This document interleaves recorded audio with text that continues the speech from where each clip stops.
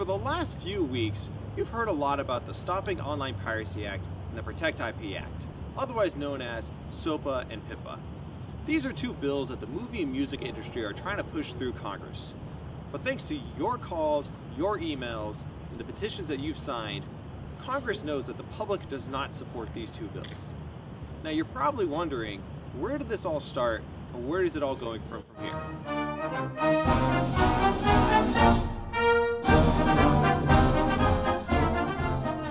The past few weeks have actually been the culmination of over a year's worth of discussions, meetings, and negotiations between content owners, congressional staffers, technology companies, and DC-based public interest groups like PK. To understand the real story, you need to go back to the summer of 2010. Usher and will.i.am ruled the charts, and in May, U.S. Immigration and Customs Enforcement, in coordination with the MPAA and RIAA, confiscated domain names from 9 movie, music, and software websites, accusing them of being havens for copyright infringement. The next month, Public Knowledge started a series of meetings with Senate staffers and the Obama administration agencies to discuss concerns with improperly targeted websites. In September, Senator Leahy introduced the Combating Online Infringement and Counterfeits Act, known as COICA, in the United States Senate. COICA was designed to go after so-called rogue websites. However, it was overly broad, lacked key due process protections, and disrupted key technical underpinnings of the Internet. Public Knowledge and others immediately organized one-on-one meetings with key senators and their staff, and officially lodged objections through written letters. Those meetings were designed to convince COICA supporters that the bill was bad and to recruit senators who could block its passage.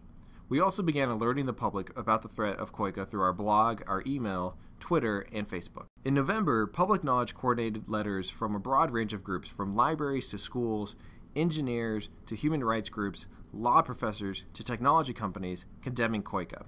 By the end of the year, COICA was functionally dead. However, coming into this year, the Senate continued to consider introducing similar legislation, and Public Knowledge and others continue to meet with senators and staff and officials at ICE to explain to them why the proposals were bad ideas. Public Knowledge also submitted testimony to the Senate hearing on websites dedicated to infringement, warning them not to overreach. In May, Senator Leahy, the senator who introduced COICA, introduced the Preventing Real Online Threats to Economic Creativity and Theft of Intellectual Property Act, otherwise known as PIPA. Although the name changed, PIPA managed to retain many of the problems from COICA. Public Knowledge and others continued to negotiate with Senate staff about removing particularly bad parts of the bill, while at the same time informing other groups about the bill. In early October, Public Knowledge entered into meetings with House staff to discuss our concerns with PIPA's rumored cousin in the United States House of Representatives, the Stop Online Piracy Act, or otherwise known as SOPA. The House staff asked Public Knowledge for their concerns, but never provided a copy of the proposed law. The coalition began to broaden, but at the end of October, SOPA was officially introduced in the House. SOPA actually managed to take PIPA and make it worse.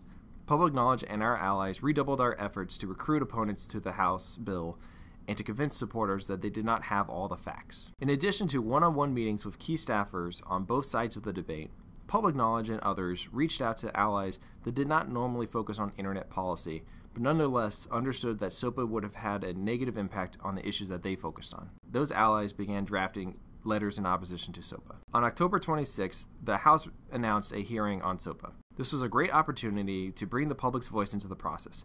Public Knowledge and allies began organizing a massive public awareness campaign. On November 16th, the hearing was held.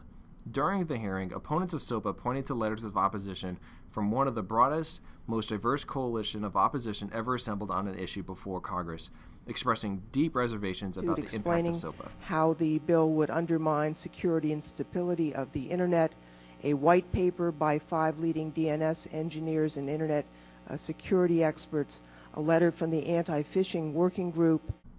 At the same time, Congress was receiving tens of thousands of calls, emails, and letters from the public demanding that SOPA be stopped. By the end of the week, an ideologically diverse collection of representatives, including Democratic leader Nancy Pelosi, Libertarian champion and Republican presidential hopeful Ron Paul, and the House Oversight and Government Reform Committee Chairman Darrell Issa, came out against the bill. On December 8th, a bipartisan group of lawmakers, including Democratic Senator Ron Wyden and Republican Representative Darrell Issa, introduced the Online Protection and Enforcement of Digital Trade, or otherwise known as the OPEN Act, as an alternative to SOPA and PIPA.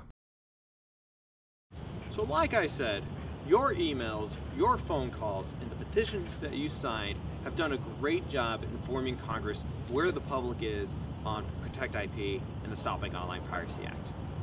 But the content industry, the movie and music industry, are still going to be here, and they're still going to be fighting to pass their bills. Public knowledge will also be here, but we need your help. Sign up for our email list, like us on Facebook, or follow us on Twitter. And we will do what we can to inform you of what is happening here in Washington, D.C. and letting you know what you can do to help. Thank you.